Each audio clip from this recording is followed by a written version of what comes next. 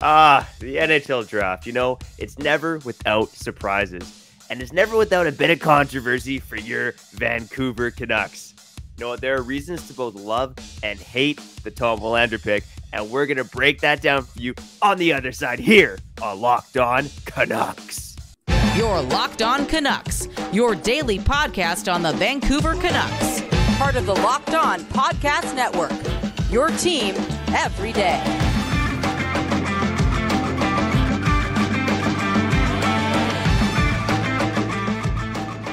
Day after, it always feels a little bit strange, but here we are, the day after the Canucks select Tom Willander at 11th overall. But first and foremost, you are listening to Locked On Canucks. My name is Trevor Beggs, Canucks writer and credentialed media member for Daily Hive Vancouver. And I got to tell you, a championship team is all about each player being a perfect fit. It's the same with your vehicle. So for parts that fit, head to eBay Motors and look for the green check. Stay in the game with eBay Guaranteed Fit. ebaymotors.com. Let's ride. eBay Guaranteed Fit only available to U.S. customers. Eligible items only. Exclusions apply. I had to shout out eBay Motors quick there. Will we be shouting out Tom Willander here, Kyle? I'm not quite sure, but first and foremost, how are you feeling today? I'm feeling good, man. A lot of hockey talk in my life. I've made that clear over the last couple of weeks, and a lot of hockey talk / prospect talk / Tom Willander talk in my life over the past, 12 hours? Had to do it, man. I'm a hockey nut right now, and I went down the rabbit hole, and I'm impressed. I know it was ironic. And by the way, Kyle Bhawan here, Trevor Beggs, Locked On Canucks. We'll get to the comments at the end of the show. Welcome Tom Willander to Vancouver.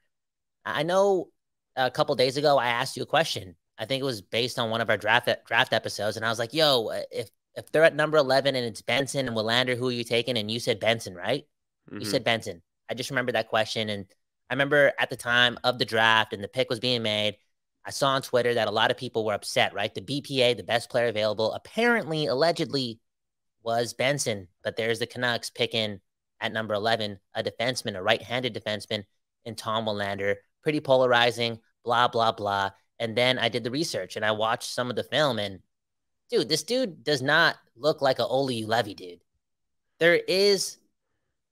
There are sites that show me that he has the ability to be dynamic. And in a top 15 scenario, you need to pick dynamic players. Now, there's the other thing too, which I really, really, really, really appreciate. And it's based on the interviews, and maybe we'll play a couple clips here. What's your style of play as a defender? I want to be someone who really plays a big role in the game, the tough games. I want to be a two-way defender, someone who plays a lot of ice time, someone who's good defensively but also offensively, can be put on the ice in really any situation, and someone who can win championships. That was a snippet from an interview Tom Willander did with Satir Shah and Dan Riccio off of Canucks Central, courtesy of Sportsnet 650. Go listen to it, okay? Whenever you get finished with this episode of Locked On Canucks. Speaking of which, let's get back to the show. Or maybe just one. But it seems as if this guy's destined to get better. There's a level of maturity here, and that quote about wanting to win championships. You know how I feel about that, bro. You know how I feel about that. That matters. And all in all, after 2 hours of research, of watching film, listening to interviews, I'm more than happy about this pick. How are you feeling 12, 14 hours later about Tom Willander joining the Vancouver Canucks? I got mixed emotions, buddy, and I'm glad you brought up that question you asked me a few shows ago, because my tone hasn't changed. If the Canucks, and the situation was in front of them, with Benson and Willander both available to the Canucks, I would have preferred them to pick Zach Benson.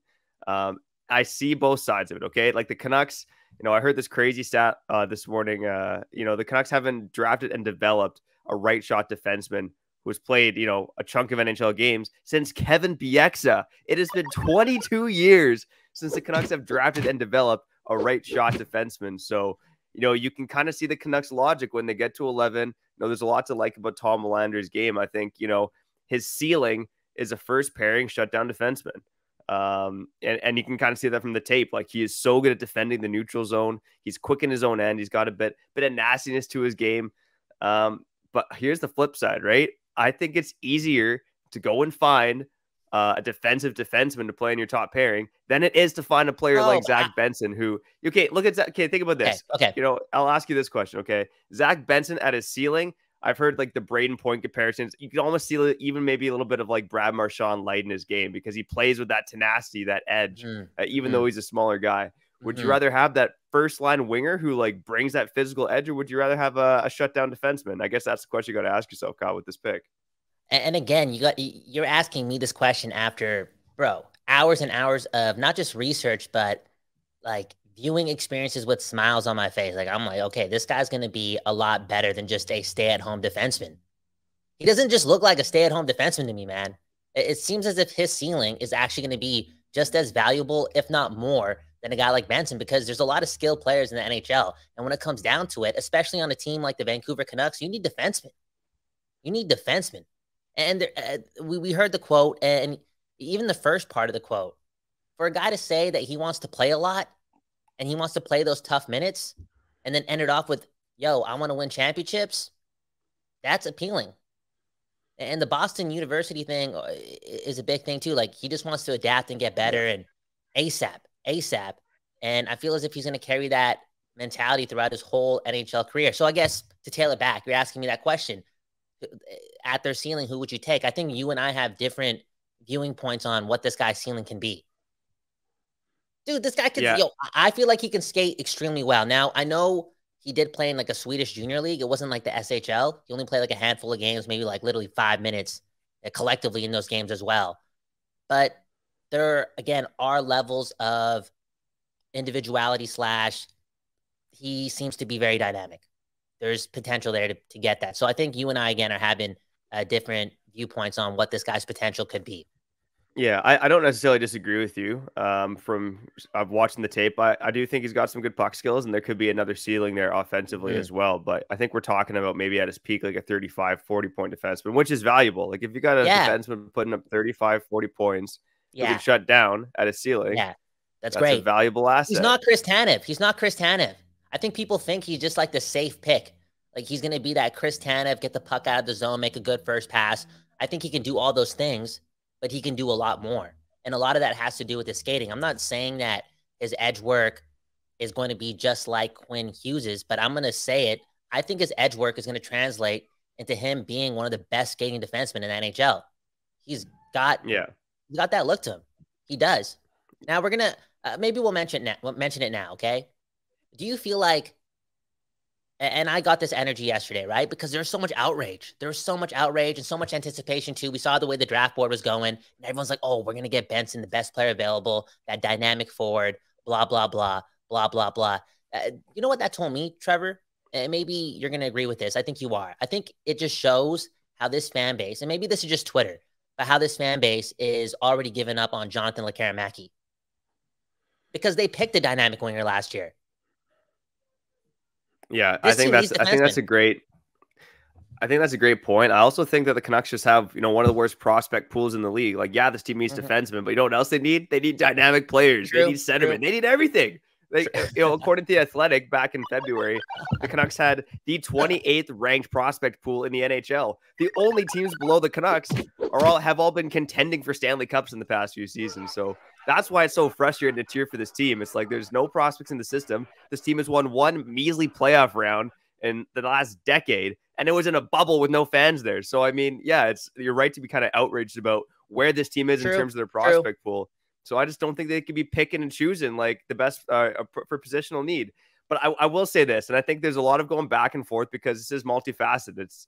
I think it would be good for us just to kind of take a hard stance one way or the other. But here's the thing, every NHL team is going to tell you we're drafting the best player available. Like, of course they're going to say that. No one's going to say, well, there's a better guy out there, but we're just going to pick based on positional need. It's a bunch of BS. Okay, I think the NFL draft is actually a great example of this, and it's the NHL is similar in a way too.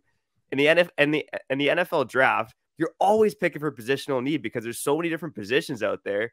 And positions like, tackles, like they're hard to find as free agents. Like you pretty much need to draft those tackles. I kind of see tackles as the NHL version of defensemen. Like it is so hard to trade for top pairing defensemen. That being said, it's also hard to find elite wingers. Like if Zach Benson does turn out to be one of the best wingers in the game, like a Matthew Tkachuk, And I've heard people say Benson's not going to be Matthew Tkachuk. I don't know. He might be, right? That's why it's fair to, like Tom Willander and also have skepticism about this pick. I think both things are fair right now because we're like, actually, as we're recording, rounds 2 through 7 are going on because Kyle's got to take off later today. So yeah, I think it's fair to have multiple opinions on this right now. It is fair. And on that note, right? Locked On Canucks, your team every day. Trevor Beggs, Kyle Bhawan, episodes coming out every day, Monday to Friday at 4:20 p.m. That being said, when weird things / obscure things happen like this, like the NHL draft, free agency, the trade deadline, breaking news, we got to upload ASAP, all right? We got to upload ASAP. Now, Trevor, you made a lot of great points. This team's so polarizing. This team just has the most amped up fan base because of all the shenanigans and not a lot of winning. It happens. It creates this dialogue and this anger. And here we were again being super, super angry about what happened and how this is apparently the Ulevy pick all over again. And I get the comparisons and the trauma, and we're Canuck fans. I'm not angry at people for being angry. I'm not. I get it. I just, again, did myself a favor. Maybe this is a good divine timing. Maybe it was good that we didn't get together for a recording yesterday because I would have been pissed off with you. I wouldn't have watched any of the film. I would have just taken what you've given me over the last couple of weeks, and you kind of just seemed bored of Tom Willander. You did. He was probably like he was like out of the 3 defensemen, right? Reinbacher, Simashev. Then it was like Willander. But you wanted Benson before Willander. I could only imagine what you were thinking. Let's actually go back to that. When you saw Alvin going up to the table, and this is a great question before we get to break, what did you think they were going to do? Because on Twitter, again, Twitter's a different place than YouTube. There were 70% of the people like, yo, we're getting Benson. And then there was 30% of the people that are like, yo, they're not taking Benson. You know what they're going to do. They're going to play it safe and go back to Sweden. What were you thinking that they were going to do? I 100% thought they were taking Tom Willander. I thought there was maybe like a 5% chance they'd take Benson. I know I said on here on air, that's what I would have done. But as soon as the Canucks, walked up there, I figured they were taking Tom Willander. You know what? I do trust some of the insiders in this market and some of the people that you and I talked to off the air. And there was so much smoke around Willander and Danielson. And I figured once Danielson went at 9, if Willander was there at 11, they were going to take him. I thought maybe because Dvorsky, I think, went 10th. I thought, Dvorsky slipped into the top 10. Maybe that's an option for the Canucks. But once Dvorsky went 10th, I'm like, yeah, they're taking Willander. I would have been pretty surprised if they took Benson, if that's what I would have done. Yeah. And you know the deal. If you've been listening to Locked On Canucks since March, I'm not the prospect guy. I'm just getting back into the game. I was 50-50, It was Benson or Willander or maybe someone else. Like I didn't know. But what I did know was that people were going to get pissed. You may not like, I feel like this always happens with the Vancouver Canucks, right? You're never going to love the pick. This all being said, I do feel as if, and I know it's not much information and I'm assuming way too much, but I'm going to be very optimistic here. I've been watching sports for a long time. I've been studying sports for a long time, 2 decades. There's nothing more that in my life that I've studied more than sports. Those interviews that Tom Willander gave out, bro, they just instilled this belief that I now have in him. And a lot of it had to do with teamwork and mentality and getting better. And the fact that this young kid wants to leave Sweden and not play pro hockey and collect a check and go to the NCAA and get adjusted to the North American ice. And the amount of times that he kept saying, like, he just wants to get better. He wants to get better. That's dope. And I'll say it again, championships. He ended off like that powerful quote. I want to play tough minutes. I want to play a lot of minutes. I want to win championships. I'm paraphrasing, but that is appealing to a Vancouver Canucks fan in me, Kyle Bhawan. And I'm going to put it out there. He was the best player available at number 11. We're going to find that out in a couple of years. Locked On Canucks, Trevor Beggs, Kyle Bhawan. Let's cut to break and get some more talking about the draft after. So, Beggsy, it's nice seeing you, man. It's nice seeing you. Thanks so much for getting me back to being addicted to hockey, man. I truly appreciate you, man. I'm proud of you, man. You're on the Trevor Beggs regimen, 96 hours of YouTube videos to go through, but you've been doing well, man. We'll see what we can pack it on the other side. I kind of want to touch on reports that the Canucks could have moved down and picked up a second round pick and chose not to do so. I want to touch a bit on the Willander thing. But first, I got to talk about something that I literally use every day, and that is AG1, baby. Newborn life, it has to be short on sleep. It's harder to work out and eat healthy like I used to, and now it's all microwave dinners and just chugging raw eggs. But you know what? That's why I got to use AG1, because I have a hard time eating healthy and being healthy without my glass of AG1 in the morning. Kyle, since I've been drinking AG1, I've noticed an overall feeling of sustained energy, support for my mental clarity, and just better focus. You might not tell from this episode, but I'm feeling more focused, man. I'm feeling more focused. And you know what? I need that because I need to bring you here. I need to bring you the goods here on Locked On Canucks. AG1, it replaces your multivitamins, your probiotics, and it comes in a more simple, drinkable habit. Wow, that's something else, AG1. AG1 uses a science-driven formula of vitamins, probiotics, and whole food source nutrients. Science, baby! If a comprehensive solution is what you need from your supplement routine, then try AG1 and get a free 1-year supply of vitamin D and 5 free AG1 travel packs with your first purchase. Go to drinkag1.com/NHL Network. That's drinkag1.com/NHL Network. Check it out. Okay, we're back here on Locked On Canucks, your team every day. Trevor Beggs, Kyle, Bhawan. I did it, man. I did it. I watched most of the NHL draft. It was pretty straightforward. I feel like it went by pretty quick. Not a lot of, actually no trades at all in the first round. I know a lot of trades are happening right now as we're doing this, right? Rounds 2 to 7 happening right now. We'll recap that tomorrow, okay? We're busy right now. We're busy. Today's a really, really busy day in this thing called my life. Trevor Beggs, I know you're about to go in. I think you're traumatized more than anyone. Olli Juolevi, are you really fearful that this could happen here? No, and I want to say something quick on the Olli Juolevi thing, because everyone's like, I can't believe they picked him 5th overall. He was a huge bust. Injuries derailed Olli Juolevi's career. I think people really forget about that. So injuries can happen to anybody. Like, there's no player. I don't want to say not even Connor Bedard, because I think that guy's going to be one of the best players of all time. But, honestly, no one's safe from getting injured. And Olli Juolevi went through a string of injuries. Yeah, he was picked too high at 5th overall, but he, projected to be kind of a safe top 4 defenseman. And he was on that trajectory until injuries derailed his career. So I don't think Willander's the next Juolevi, but it's important to remember that, when we all get pissed off at Olli Juolevi, and fairly so, his injury was derailed by careers. It wasn't just that, he was an NHL bust from the beginning. Yeah, that's a good point, and a point that I forgot. Or I think everyone forgot. Everyone just gets angry. Exactly. That's what I was about to say, Like, maybe I didn't forget, but I didn't want to acknowledge it. The only thing I wanted to acknowledge was the fact, and that's, we missed out on Tkachuk, and we got absolutely no value at that number 5 slot. And I remember being in my whip when the Canucks made that selection. I was driving back from the airport, and I was stoked because, again, longtime Canuck fan. 2001, I fell in love with this team. And there's never, ever, ever, ever, ever, ever, ever been a number one defenseman here. There's been a lot of number 2s, right? The Jovanovskis, the Olins. Actually, Jovanovski, I feel like he was like a tier, like a 1B, okay, at best, right? The Edlers, the BXs, the Hamuses. Like, that's what I've been watching in a good collective of, again, number 2, number 3, number 4 defenseman. Never that number 1. And at number 5, if you're drafting someone at number 5, they got to be a premium player, and boom. We drafted Juolevi. And I assume that we just found our first number 1 defenseman in franchise history. And quickly, this guy never looked good.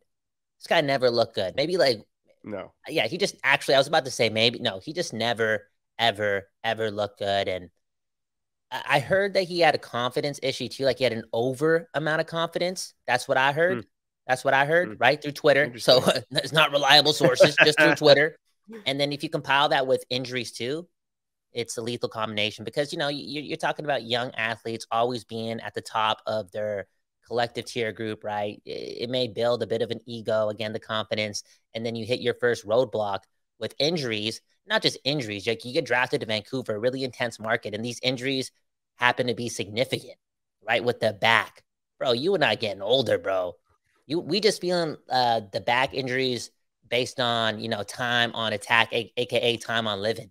Imagine actually injuring your back, That's tough. That's tough. And Levy was never able to bounce back. But I do agree. I think the comparison is it's just a waste of time right now. It's just a waste of time. And Yeah. correct me if I'm wrong. Correct me if I'm wrong, because I feel like the only tape we saw from Levy that was noteworthy was from the World Junior Tournament, right? I feel like that was the case. Bro, compare his highlight packages to Tom Willander, and it's completely different because, again, there's levels of creativity / great edge work / this guy being stand outish. And Levy was never stand outish. Like, I feel like his tape was always super, super safe, which is cool, but that's all we got. Yeah, and I don't really want to fall that much too far down the Levy rabbit hole. I think there was some good tape from him with the London Knights in his draft year. But yeah, at the end of the day, it was a mistake. And then Jim Benning fell too much in love with a player who had a really good World Juniors. And that was kind of the story of the draft, right? Yeah. So no, I don't think Willander's that player. I think he is more dynamic. I mean, so many more prospects look more dynamic now, right? Like there's just true. Some amazing skaters out there, like Oliver Moore. And I think this is kind of a tie into one thing I want to talk about here. Oliver Moore, he's worked over the past few years on making his skating look like McDavid's. And he had there's a little feature about him on TV, working with a skating coach, showing the skating coach clips of McDavid and saying, I want to skate like this. And the skating coach helped him. And now Moore is considered one of the most dynamic skaters. If he stepped into the NHL today, I think he'd be one of the most dynamic skaters in the league. Not to say he's NHL ready, but his skating looks that good. Wow. Now here's the tie-in right now. So again, Cam Robinson from Elite Prospects reported that the Canucks had an opportunity to move down in the draft, pick up a second-round pick, but they did not do so because they were in love with Willander. And that bothered me, to be honest with you. Go in, Trevor. One thing, when you look at this draft and how deep it was, especially in the top 19 picks, like there was a lot of players in the top 19 who I think would have been top 10 picks in a regular draft. When you look at that, I mean, that's why I hate the idea of falling in love with one player. Like, just take the best player available. You look at the picks after the Canucks, and I'll just rip through it quickly. Daniel Boot, Zach Benson, Braden Yeager, Matthew Wood, Sam Honzek, Axel Sandin Palika, Colby Barlow, and Oliver Moore. Those are all players I would have been pretty comfortable with the Canucks drafting in the first round. So, I could see the argument. As we're talking right now, the Canucks are drafting and they picked up Hunter Bruschwitz in the middle of the third round. He was kind of considered a mid-second round pick and a lot of outlets. So some good value there. So you could say the Canucks maybe are going to get some fallers and use their scouting department that way. But at the end of the day, I just like the idea of getting more value, taking more swings. This team doesn't have enough prospects. So the fact that they fell so in love with Tom Willander that they failed to move back and pick up a second round pick where they might have gotten a player who slid out of the first round. Like there was that guy out of Denmark who I really liked who fell into the 50s, Oscar Fisker Molgaard. Players like that. Seriously, right? What a name, so dude. All I'm saying is Tom Willander, no pressure, buddy, but the Canucks better be damn sure that he's going to be a good top four defenseman, because they had the opportunity. If they did truly have the opportunity to move back down in the draft and they chose not to do so, it was likely a mistake unless Willander ends up being that, top pairing defenseman. I wonder who the team was. I was hearing reports that Buffalo and Vancouver could have swapped 13 and 11. Maybe they didn't do so. And I know the Buffalo Sabres picked Benson, and maybe they were afraid that Vancouver was going to pick Benson and they want to swoop up there and grab him. But bro, what if they wanted Willander? You know what I'm saying? What if they wanted him? And what if the Canucks were scared of that? Buffalo has a lot of dynamic forwards. I know they have Darlene and Owen Powers as well. Owen Power, right? Did I call him Powers? Owen Power. Yeah, you're thinking Austin Powers. I was, dude. I was. Groovy. Yo, great movie, dude. Yo. Oh, do you have a favorite one? 2020? Dude, all of them are good, bro. They're so creative. They're so creative. I still have a crush on Heather Graham from Spy Who Shagged Me. So there good, man. Dude. Don't say that out loud, man. Your wife is cooking breakfast in the. Come on, man. I think my wife would agree. I kind of see, like, if my wife had a celebrity doppelganger, I might go with Heather Graham. Oh, that's beautiful. You're romantic, dude. Look at what you did right there, man. You smooth, bro. That's like me saying, oh man, okay, never mind. I was gonna go. You're gonna say your girl looks like Beyonce? Oh, yeah, that's what I was about to say, man. And she's just a brown girl, dude. Come on, man. Okay. We're worried. Okay, right now. So maybe Buffalo was gonna move up at 11 and pick Tom Willander. Maybe. Why not have 3 defensemen that are sick? They have dynamic forwards. And speaking of which, I saw a tweet yesterday, right? Like, look at all the skill Buffalo has compiled over the years. Dynamic skill, blah, blah. Dude, I don't need to be like that came from a Canuck fan, okay? And those are our cousins. The Buffalo Sabres are our cousins, right? We came into the league together at the same time. Dude, I don't want to see none of that. And I don't care because the Buffalo Sabres are still the Buffalo Sabres. I don't care if they have all this top-end talent. There's no success there. They made strides this year, but there's still no success there. I don't think it's relative, to be honest. Now, I will say, Trevor, I know we're cutting short on time here. I do agree with you. Okay? I feel as if this seemed like a pretty blunt move, a pretty straightforward move. And the Canucks are in a predicament where their cap is really annoying and their prospect pool is so bleak. It's so bleak that I would have loved to see this team, even though I'm really happy with the Tom Willander pick, I would have loved to see this team be more creative. Yeah. Because that's a level of, that's a tool that this management team over the years, I'm talking collectively for the Vancouver Canucks, has never really been able to do. I feel like they just make straightforward moves, really blunt, aggressive moves, and don't really maneuver by, using the number 11 pick to maybe get another second round pick and just adding. It's never creative with the Vancouver Canucks, and I would have liked to see that. Yeah, I agree. And there's so many rabbit holes we can go down, but we're running short on time here. Yeah. I think, thinking about, I would have loved to see them pick up a second round pick because obviously they lost their first and second in the Hronek trade. So anyways, there's so much to talk about, but I think we gotta cut it short here. Get to comment corner. I will say that, we are in the midst of, rounds 2 through 7 of the NHL draft as we record. So Kyle and I will cover whatever happens here in the latter half of the NHL draft today on tomorrow's episode of Locked On Canucks. We'll also preview free agency as well. But first, let's cut to comment corner, buddy. Okay, we're back. Locked On Canucks, your team every day. Trevor Beggs, Kyle, Bhawan. What a time, man. What a time. The addiction to hockey is real, man. It's real. I'm spending more time on this network than I am on my other network, okay? And even though I'm still uploading every day on the other network, I'm talking about my mind. My mind is just full of hockey ideas, and it is what it is. It is what it is. I'm not disappointed. I'm just saying it is what it is. Comment corner, the best part of the show, right? We always say it because we're nowhere without the fans. If you're new to the show, welcome. If you're an OG like IQ, Cluton, Jay, Marky Mark, right? Viper's Whip. Again, you're invited to the wedding because we're nothing without you. First comment goes to Mr. Orange. What? Oh, okay. So I got to go to this. Okay. So yesterday you guys uploaded a video on the feed, right? It was about Tom Willander. It was like a Locked On NHL prospect draft extravaganza straight to the feed. And I think the draft guru who we had on said that Tom Willander will be playing in the SHL for the next couple of years. So his development is still up in the air. We're going to have to see what he does, blah, blah, blah. And we had a ton of comments right away saying, yo, what are you talking about? He's playing in Boston next year. Well, even I know that. That's what Mr. Orange said. And I noticed this on my phone. Like, we're getting a lot of hate messages, right? So I went back to the studio. I went to youtube.com. I made an edit. I went to the podcast player. I made the edit. Okay. We can't be feeding the people wrong information because it's dangerous. It's dangerous. Then we had one person on Twitter back us up. We had one person on Twitter say, yo, what are you talking about? He's playing in Boston. The people at Locked On Canucks told me he's playing in the SHL next year. And I'm like, oh, dude, fake news. Fake news is spreading. And we had to put a stop to it, okay? We had to put a stop to it. And it's funny. I'll say from my perspective, my Wi-Fi froze. Like, I actually had, like, the screen was black and I had the spinning wheels. So I missed like 20 to 30 seconds of what Hattie had to say. So I actually didn't hear him say that live. Dude, I did not blame you. I saw the comments after the fact. This guy's the prospect guru. And also, I think he's based in the East.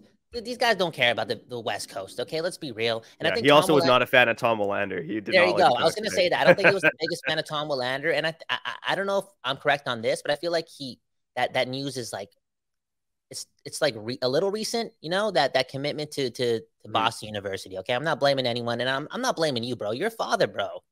Come on, man. That's a late night recording. That's a late night recording for you after a long day. Come on, man. In fairness, I knew he was going to Boston University. I probably would have said something if I heard, but I didn't hear it at the time. Dude. So yeah, it is what it is. Shout out to Hottie. He does a lot of good work. And I think when you're covering, a couple hundred prospects, it's hard to get every little detail right. So It I cut the happens, guys man. some It slack, happens. but good on you for making the edit because we can't be spreading the fake news. We can't. This is Locked On Canucks. This is not Locked On Canucks of what, 2022. This is Locked On Canucks 2023. Okay, Kyle Bhawan, Trevor Beggs. Comment number 2 goes to Harpoon Wave. This guy's a real fan. This guy's probably getting an invite to the wedding too. He said, "I told you, Kyle, really good pick. Just have to stop with the Swedish players now and draft more Canadian players." What are you trying to say there, bro? You can't have it all, okay? You can't love this guy. Just pull out the Canada versus Sweden thing. Willander can play in the NHL in 2 more seasons. He's college hockey bound, and his development will accelerate. Yeah, this guy's a big Willander fan. He's been commenting, I think, time in and time out about that, and I'm excited for his development, man. Again, just he seems like he's just destined to want to get better, and that's a dangerous person for real, and he happens to be on your Vancouver Canucks. The last comment will go to, let's go to Canuck Collector, okay? I have zero faith in any Canuck pick until I see them playing in the NHL. Canucks haven't hit in the draft for 4 years, and Podkolzin and Höglander really aren't that great. It's dark. It's pessimistic, that comment, and it's a really, really big year for those 2 quote-unquote prospects. They're not prospects anymore. They got to be NHLers ASAP. ASAP. ASAP. Now, before I let Trevor go, one last note. How do you feel about the Hronek trade now, knowing what Detroit got for Hronek? How do you feel? How do you feel? And can you name the players? Can you name the players? I don't know who they picked in the second round. Axel Sandin Plika is one. Yeah. You know, they actually drafted another big defenseman in round 2, maybe Brady Cleveland. They actually might have traded. They actually traded the Canucks second round pick to Nashville and moved. And they moved down a little bit further in the draft. So they actually did pick up Brady Cleveland, a big physical defenseman, doesn't put up a lot of points, with the second round pick that they moved down in the draft from. But at the end of the day, I still have mixed feelings about it. I get that the Canucks want to ice a winning team now. And I get the value of doing that in Pettersson, Hughes, and Demko's prime. At the same time, I would rather you just collect assets, find players at entry-level deals, have them come into the lineup in a couple of years, instead of having a guy like Hronek who, is going to cost a lot of money. But that being said, I think the jury's still out, right? Like, it's fair to judge it. But, if Hronek hits and he's playing like a top pair defenseman like he played last season, then I'm going to like the move. But if he kind of regresses and he's this offensive defenseman with a shoddy defensive game, then it's going to look terrible. So it's wait and see mode for me. I'm nervous. I'm nervous about his performance next season, but I'm not going to kind of tip my hat one way or the other right now. I'll just say that I'm kind of on the fence until I see Hronek play a bit more here in Vancouver. Okay, that makes sense. That makes sense. And I think Canuck fans have to love that trade if Hronek lives up to the bill and then some, because again, Alvin, one of his first big moves as a GM for the Vancouver Canucks, for one of the best fan bases / passionate fan bases in the world of sports. One of his first moves was trading a first and second round pick for somebody with one arm. Like, that's a big thing. No, that's a big thing, bro. That's a huge thing. You don't really see that in sports. Like, you're giving up premium assets for a dude that's hurt. I don't know. We've been watching sports for a long time. I feel as if we barely see that. And that was a premium asset. And again, if he becomes a player and then some for the Vancouver Canucks, Alvin has to be credited for being super ballsy. 100%. Okay. Locked On Canucks, Kyle Bhawan, Trevor Beggs, your team every day. We'll be back tomorrow at 4:20 p.m. to talk about everything from rounds 2 to 7. I think that's going to give me a lot more time to, dissect the news and absorb other information from other people and give you the best episode possible. Trevor Beggs, the man of the year so far in my life. In my life, you're one of them. You're definitely you're up there right with my dad. Okay, for real. Sign us out. Sign us out. Okay. I miss you, buddy. I can't wait to spend more time with you in the flesh in August when my wife and kids leave me for a few weeks. Oh, well. I can't wait for that.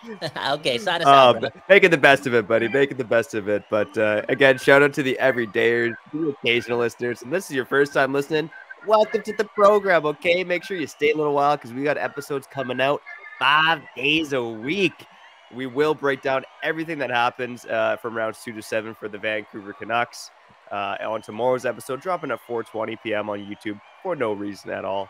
And if the Canucks make any trades, we'll obviously jump on that as well. And finally, we will preview free agency. What are the big holes in the Canucks roster? What are the latest news and rumors? And what do we think the Canucks are going to do on free agency on July 1st? But for now, I'm Trevor Beggs. And that guy's Kyle Bhawan. And you've been listening to Locked On Canucks.